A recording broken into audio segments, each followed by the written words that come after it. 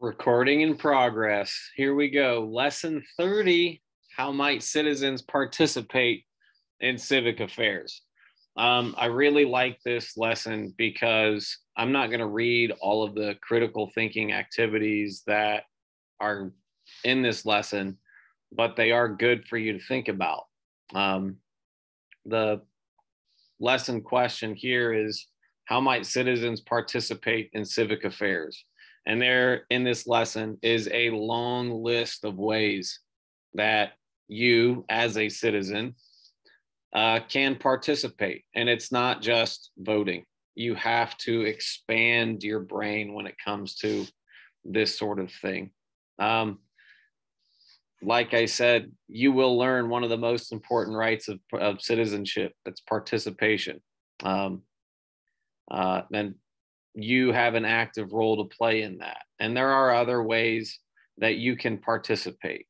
The terms to understand: civic life, civic participation, constitutional principle, influence, monitor, political action, and social action.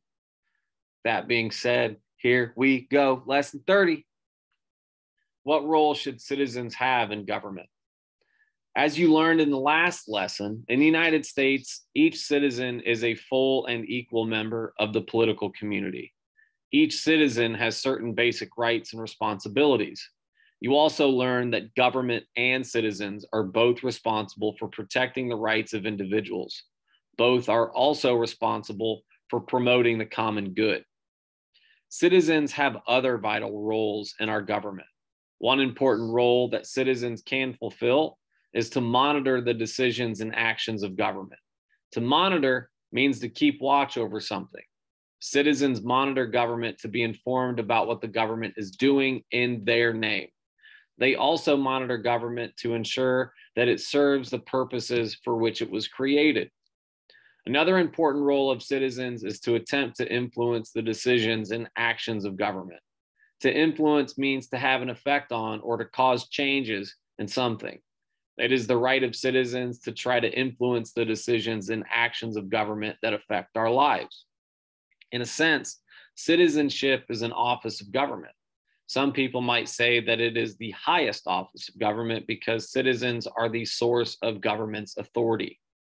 Like any other office, citizenship carries important responsibilities. Civic participation means taking part in formal political processes and taking part in community activities outside of government.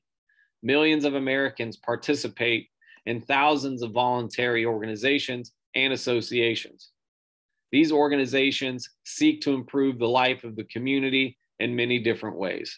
Some benefit the poor, sick, or elderly people. Other organizations are concerned with the environment, healthcare, or the needs of children. They deal with many other community problems and issues. Participating in these organizations gives community members the means to deal with community issues. It also allows them to participate in the way the organizations are run. Government must deal with some matters, such as arresting lawbreakers or establishing rules for building safety. There are other issues where government works with voluntary organizations to solve community problems. In other cases, voluntary organizations act by themselves to address community issues. So, big question here: how much participation in government should citizens be willing to contribute? Some citizens do not participate in government. They do not vote or take part in any other ways. Some people, however, believe that citizens have a responsibility to participate. Deciding whether to participate in government and how much time to spend is important. To make good decisions, you must think about such things as: 1, what's the purpose of government? 2, how important your rights are to you? And 3, how satisfied you are with the way government is working. All 3 important questions, if I'm honest. An example might help. If you took your bike in for repairs, you would make sure that the shop repaired bicycles, not cars or toasters. Then, when you claimed your bike, you would check to make sure that they did what you hired them to do. If you thought they did a good job, but your bike broke the next week, you might bring it back but you would check or monitor their work more closely. Suppose the shop wanted to do more repairs than those you requested. You would want to participate in making that decision. If you were denied the right to participate in the decision, you might be very upset, especially when you got the bill.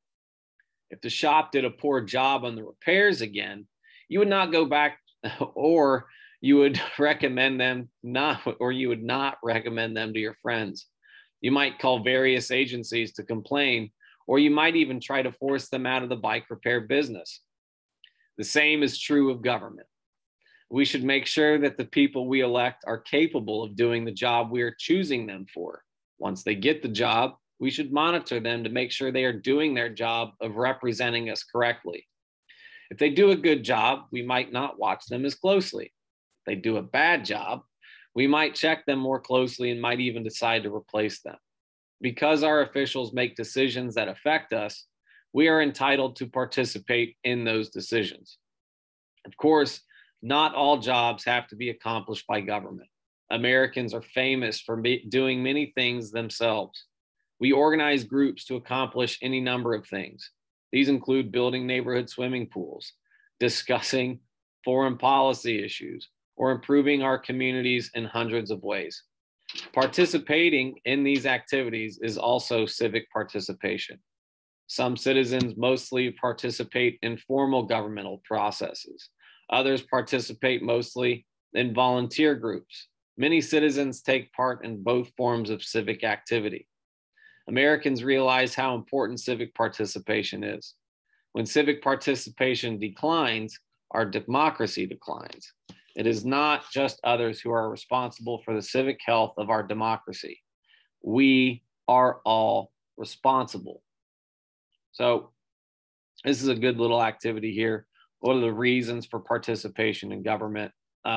Probably going to do something like this in class at some point. How might citizens participate in their government? Civic life is the public life of citizens. Civic life is different, but not necessarily separate from private or personal life. In our personal life, we concern ourselves with our particular interests, such as getting an education or having a good job. Our civic life, on the other hand, is concerned with our own interests as well as the common affairs and interests of our community and nation. Civic life includes the things that we do to carry out our responsibilities and roles as citizens. One example of this is monitoring and influencing the decisions of government. Sometimes our actions can be both personal and civic. These include being a decision maker or being a participant in non-governmental organizations. For example, we might do any of the following: direct the activities of policies of organizations and associations. These can include voting for leaders or holding a leadership position yourself.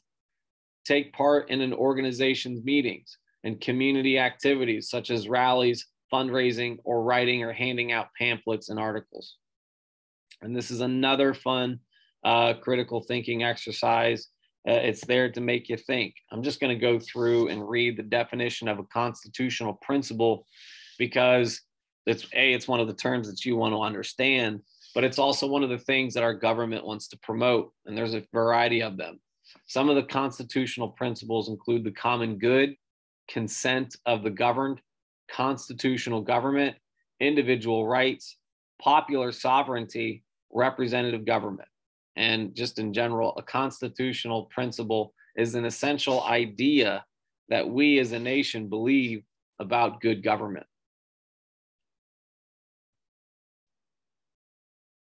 And again, another good critical thinking exercise. This lesson is full of them, simply because, again, the goal of this course is to make you reflect on your own idea of participation.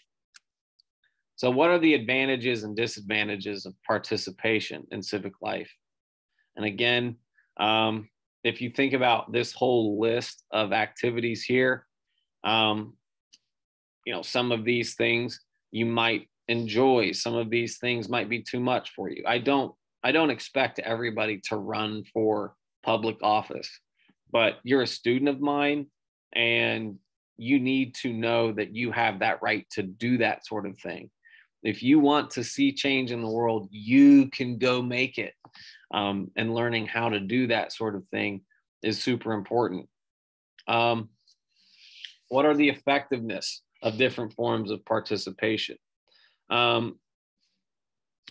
Again, it kind of parlays back up here to this big list of ways that you can participate.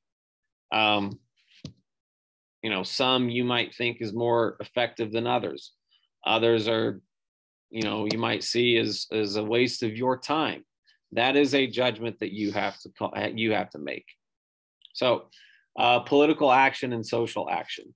There are two general ways that citizens can address problems in the community through participation in civic life. They are social action and political action. Political action comes in two forms, formal and informal. Formal political action means voting in elections, petitioning government officials, seeking and holding public office, and similar activities. Informal political action means face-to-face meetings with public officials, writing to newspapers, stating your opinion on issues, or honestly, probably just posting about it online, conducting email or television campaigns, attending marches, demonstrations, and other similar activities. There is a wide range of political actions that citizens can engage in when attempting to influence the actions of government. These actions are relevant at local, state, and national levels. To help solve a crime problem, you might meet with government officials requesting that they provide more police services to protect your neighborhood. In dealing with poverty, you might create a program such as a food bank to feed the hungry. Then you might work to get government to adopt and pay for the program. Social action, Smokely. Social action means that individuals and groups solve community problems without relying on government to do it for them. If you are dealing with crime in your neighborhood, you might form a neighborhood watch group. If you are dealing with poverty, you might work in a food bank organized by a charitable organization. So, why should I or you participate in the affairs of my community? Participation in government is in our self-interest. The amount of time spent participating will probably depend on how well we think our elected officials are doing. When everything is going well, we might spend less time.